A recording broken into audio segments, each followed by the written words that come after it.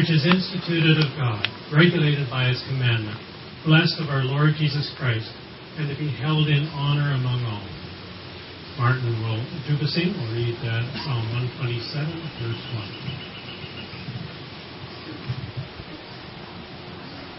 1. Unless the Lord builds the house, those who build it labor in vain. Carol Wilkes will read Proverbs 3, verse 6.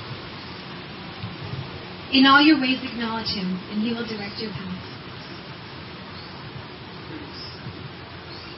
This marriage relationship is to be entered into thoughtfully, advisedly, and in the fear of God. Into this beautiful and holy relationship, Philip and Allison now desire to enter. Let's pray. Heavenly Father, we ask your blessing upon this marriage. Give to Philip and Allison a deep sense of the obligations they are now to assume, so that with true intent of spirit and love without reserve, they may pledge their loyalty sincerely, and henceforth journey through life dedicated to live for each other and for you. This we ask in Jesus' name. Amen. Please remain standing, if you're able, as we sing Joyful, Joyful, We Adore.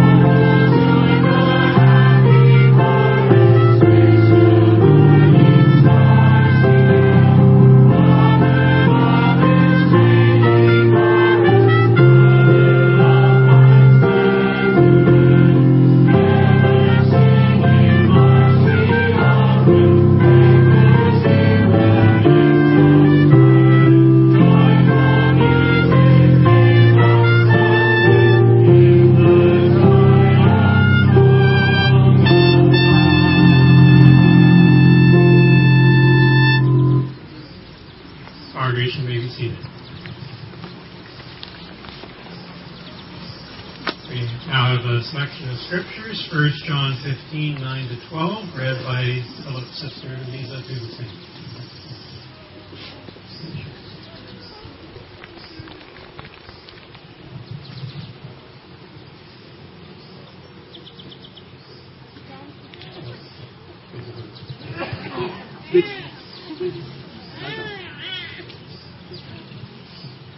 John 15.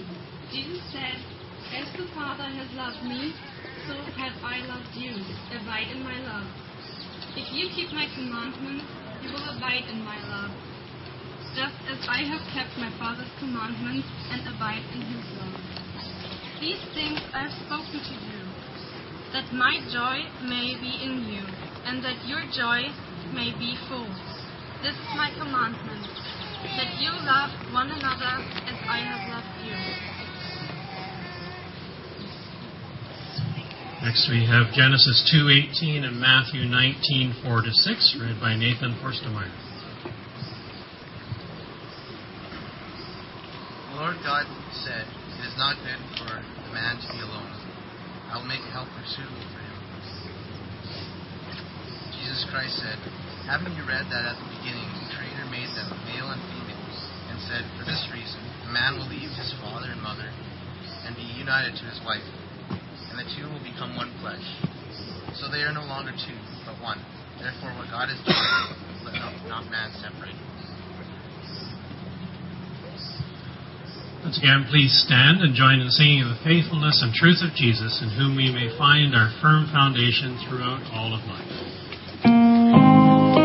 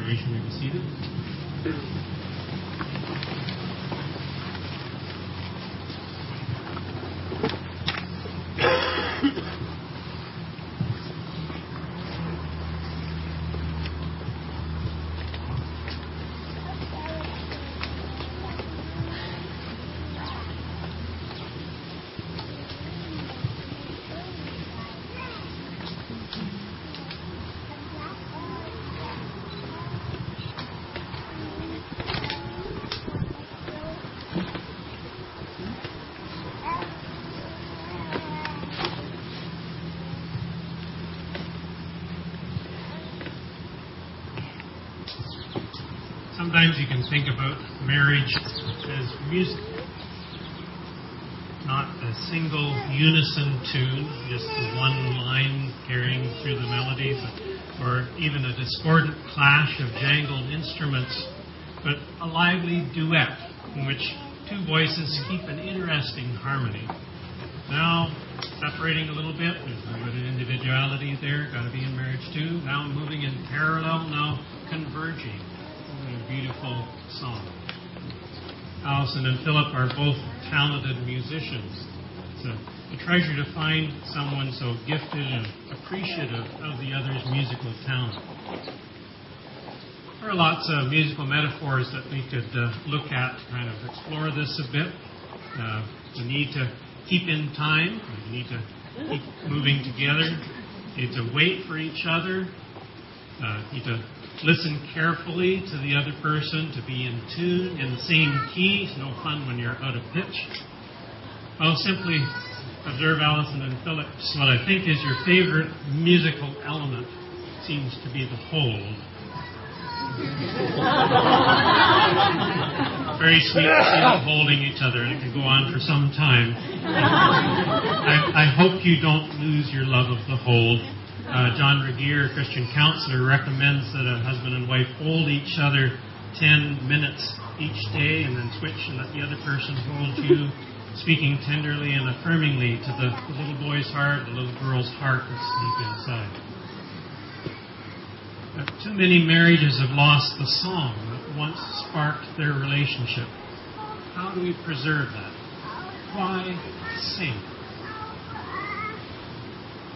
I looked at different passages that talk about singing in the Bible. Why do we sing? One reason is the Lord's power. We fear Him. We trust Him. God is great, powerful. He saves us. He needs to be exalted, number one. Exodus 14 is an account of the Israelites singing after deliverance from Egypt. The Lord saved Israel from the hands of the Egyptians. The Israelites saw the great power the Lord displayed against them. The people feared the Lord and put their trust in Him. And Moses and the Israelites sang this song to the Lord. I will sing to the Lord, for He is highly exalted. The Lord is my strength and my song. He has become my salvation.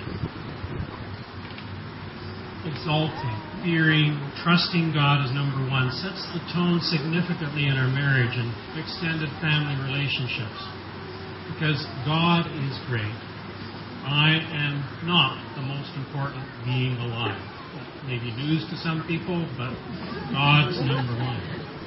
It helps regarding humility and against selfishness, which can so undermine marriages. It means I will not try to always win the argument, but serve the other person in love. Romans 12 says, give preference to one another in honor. Also, if God is number one, parents are no longer a dominant factor. As we just heard read, therefore a man shall leave his father and mother and be joined to his wife, or cleave to his wife, like welding. We need to cut those apron strings. It's not about pleasing your father or mother or impressing your brother or sister anymore. Fear God. Find out what pleases Him, and then prayerfully plead. Philip, I'm looking at you here. Trusting Him to steer you. Make Him your strength and song. And we find this echoed at significant times throughout Israel's history. Psalm 118 again says, the Lord is my strength and my song. He has become my salvation. Shouts of joy and victory resound in the tents of the righteous. As the New Living Translation puts it, songs of joy and victory are sung in the camp of the godly. For marriage, I like that image of singing in the tents of the righteous. Kind of points you to the home scene there. Perhaps children gathered around the supper table, praising the Lord's goodness, even in things as simple as singing Johnny Appleseed for grace. Teach your children joy in the Lord, and when you're older, they'll remind you in the rough times. I really enjoyed hearing Emily, Keith, and Meredith practicing a song for this weekend celebration. It's really touching. God's Word suggests it's good to serenade each other with song. Keep the love languages flowing in your relationship. Isaiah 5. I will sing for the one I love a song about his vineyard. Song of Songs. You knew I was going to bring that in here, didn't you? There's a whole book